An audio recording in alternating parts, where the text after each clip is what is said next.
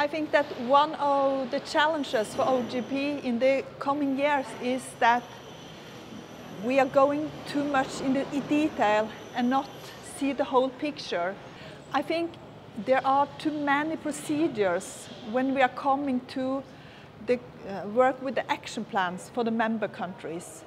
I can give an example from Norway.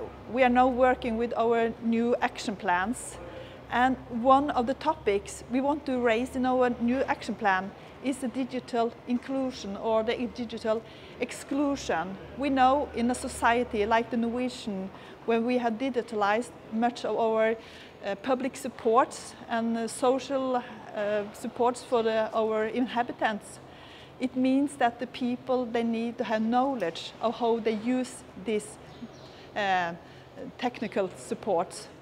And the procedures in OGP's rules, they are so complicated, so it's not possible for us to put this into our action plan. In spite of this would be maybe one of the best efforts to make our society even more open.